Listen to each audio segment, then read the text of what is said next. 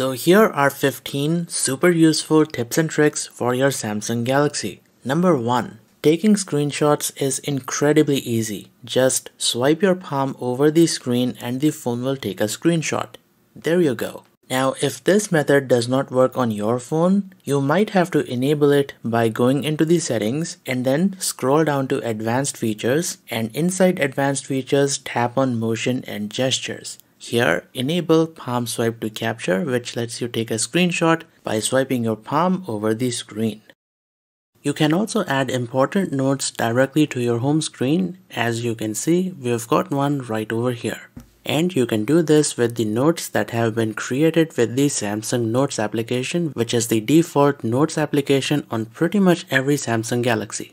Okay, so the way you can add a note right here is by long pressing the home screen and then tapping on widgets. Here, look for Samsung Notes and then expand this menu. From here, add the single note widget. So let's add this. And finally, pick the note that you want to add to the home screen. And that is it. Now we've got a note on the home screen. Now to make the note transparent, all you have to do is long press the widget, then go to its setting, switch off match with dark mode, and then tweak the transparency from over here. And that's it. I think the transparent note looks a little bit better because yeah, you can see the wallpaper. But yeah, this is how you add a note from the Samsung Notes app on your home screen. Now our home screen looks pretty crowded, lots of widgets on a single page. So to free up some space, what we can do is long press on a widget and then drag it on top of another one. And you will see both of them will combine, giving us two widgets inside of a single one. Awesome feature, right? And you can even edit the stack by long pressing and then edit stack. From here, you can remove or add more widgets to the stack. And just so you know, this only works with similar sized widgets, so you can't just drag and drop a bigger widget into a smaller one. The size has to be the same for this to work. For example, we can combine these two because they are of similar size. Sometimes you might accidentally end up moving the icons or the widgets on the home screen, especially if you've got clumsy hands like mine. This actually happens a lot to me and it is annoying. So if you want to prevent this from happening, pinch in on the home screen and go to the home screen settings and turn this feature on which says lock home screen layout, and this will lock the widgets and the icons in their place. Very useful if you have spent a lot of time creating the perfect home screen. Oh, and by the way, I've got a home screen tutorial on the channel, so if you want to create a home screen which is similar to mine, you might want to check this video out. I will put the link in this video's description. You might have a dating or a banking application that you might want to hide from the home screen and the app drawer. It's actually very simple to hide apps. So once again, we are going back into the home screen settings. Now here you will find an option hide apps on home and apps screen. And from this list, just pick whichever apps you want to hide. So we have hidden Snapchat, and you will see that it also disappears from the home screen as well as the app drawer. Now obviously this is not password protected. Anyone who knows their way around Samsung phones can find out. But still, I feel that this is a great privacy tool. Samsung Galaxies have a feature called the pop-up view, which lets you run apps in a little window. Now the main advantage of this is that it lets you run multiple apps at the same time. So you can continue watching YouTube and do other stuff on your phone at the same time. And you can use gestures to make apps run in the pop-up view. Let me show you how it works. So whenever you are in an app, swipe in from the top right corner of the screen. And there you go. This makes the app run in this pop-up view mode. And you can move the window around and resize it as per your liking.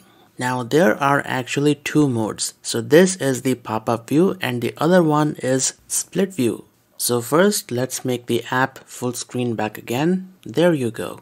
So to switch to the split view mode, all you gotta do is swipe in with two fingers from the bottom of the screen, and that is going to activate the split view mode. And from this list, you can select the second app which you wanna run in the split view mode. So there you go. Amazing, right? Now these two features are disabled by default, so you will have to turn them on. So we will go to settings and then scroll down to advanced features. Inside the advanced features, tap on labs and enable swipe for pop-up view and swipe for split screen. And while you're in this menu, also enable multi-window for all apps. This will make every app on the phone compatible with the pop-up and the split view mode. Now, viewing your Samsung Galaxy's screen on a big TV can come in very handy to watch photos and videos with your family and friends, and it is very easy to set up.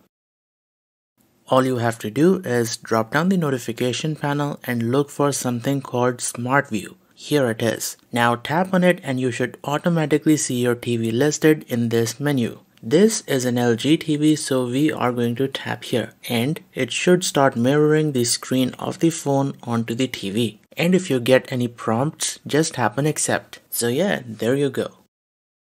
Now to rotate the screen in landscape, first rotate your phone and tap on this icon and you will see that changes the screen to landscape mode and it fills the entire screen of the TV.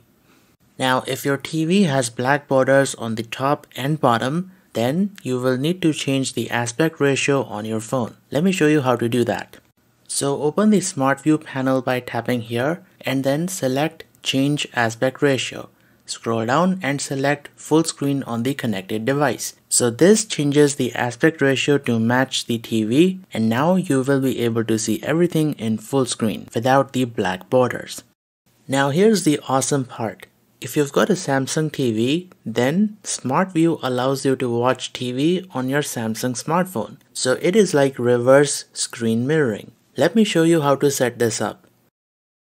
So here's my Samsung QLED TV. It's about 3 years old, so it's not something that's brand new. Anyways, on your phone, drop down the notification panel and once again go back to Smart View. And this time select Other Device to Phone. And once again you should see your TV listed over here. Tap on it and the phone will connect to the TV and show you whatever the TV is receiving through its HDMI port. And there you go. So the thing is, I've got my PC plugged in, so we are seeing the screen of the PC on the phone. But if you've got a cable box plugged in into the HDMI port, then you will be able to watch live TV on your Samsung smartphone. Awesome, right? Did you guys know that if you tap on the clock that appears on the lock screen, that opens up the lock screen widgets? So you've got the music player, weather, calendar, alarms, digital well-being, and the sound recorder widget that lets you record audio directly from the lock screen without unlocking your phone. How awesome is that? And if you want to customize these, tap on settings and you can turn them on and off individually and even change their order according to your liking. Now the best part is that you can also view these widgets on the always on display. So make sure always on display is turned on. In our case it is. So on the always on display, double tap on the clock and swipe down. And this opens up the always on display widgets. It is the same thing as the lock screen widgets, but these appear on the always on display. And I think these are extremely useful. You can also customize the items on the lock screen such as the clock, notifications and the wallpaper right from the lock screen itself.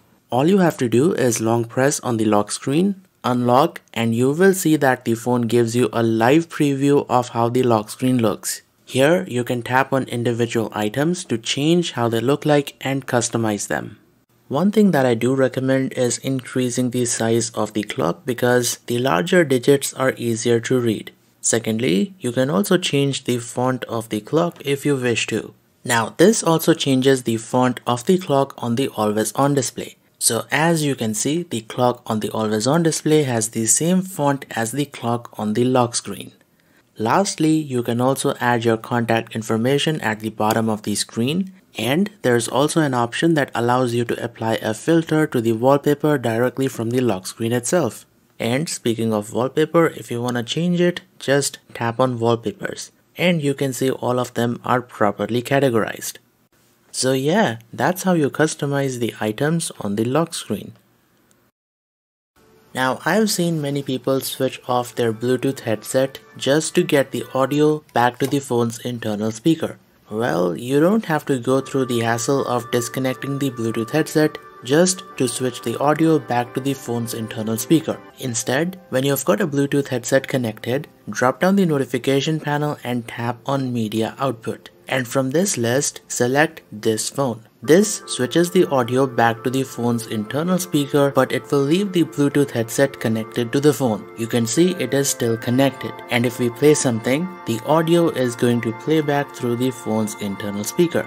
Now to switch the audio back to the headset, go back into the media output and select the Bluetooth headset. So there you go. So this little tip is gonna save you a lot of hassle and time.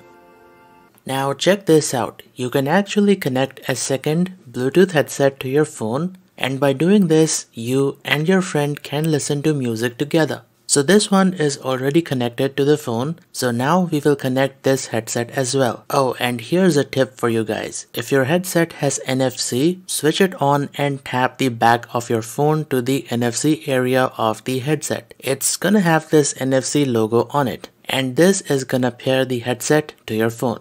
Okay, so now we have both of the headsets connected, and we can verify that through the Bluetooth panel. To play the same music on both of these, go back to the media output panel and just enable the audio output for both of these. And that is it. Now, whenever you play a song, it's gonna play back on both of these headsets.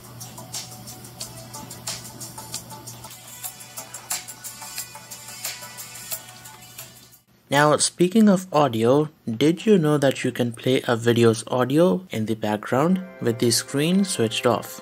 So you can hear the video's audio playing back in the background, but the screen is off. So this can be very useful at times. Let me show you how to enable this feature.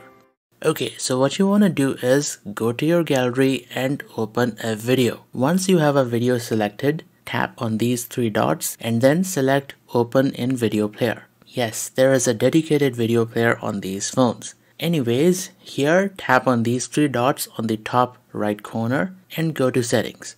And here enable background play. And that's it. You can now play a video and put your phone to sleep, and the video's audio will continue playing back in the background. This can be super useful while listening to video podcasts.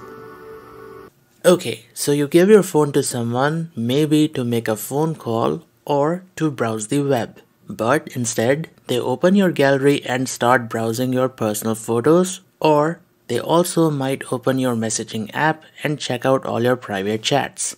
Yikes. Well, to prevent this from happening, there is a feature on the phone that you can enable, and this will prevent your naughty friends from accessing the gallery and the apps on your phone. So for example, your friend wants to browse the web. So before you hand over your phone to them, open the Recents menu and then tap on the app icon. From this list, select Pin this app. And this will pin the app on the screen, and they will not be able to access anything else on your Galaxy smartphone. So you can see nothing happens even if I press the home or the back button. So this is a really powerful privacy feature. Now to unpin the app, press and hold the Recents and the back button together. And now to access the phone, you will have to enter your biometrics. So there you go, now everything is back to normal. Now this feature is disabled by default, so you will have to enable that by going into the settings and then security and privacy. Inside, scroll down to other security settings, and finally inside here, enable pin windows. Alright, so I guess that brings us to the end of the video. Thank you for watching, and if you have enjoyed, make sure to mash that like button and subscribe to the channel if you find these kind of videos informative. And I will see you guys next week. Tech Guy Charlie signing off.